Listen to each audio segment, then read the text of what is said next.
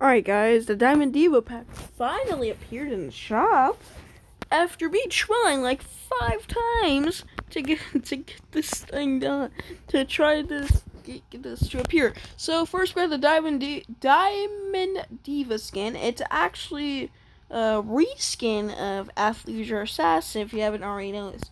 I am going to buy it and actually fully review it. This is just my preview. I also am going to do that with the last lap bundle on Christmas. So you'll have to wait for that. Alright, with the back bling shine pack.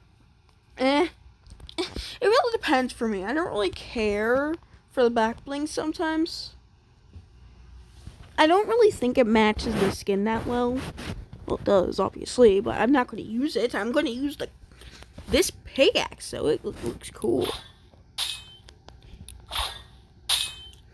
And then V-Bucks, the normal thing we get. So yeah, in my opinion, this is about a 7 out of 10 overall.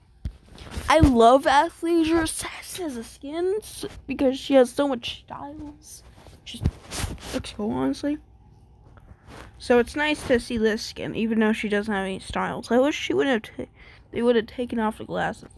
Her without the glasses is probably the best style, but with everything else, it's probably the best style in my opinion. So yeah, bye guys.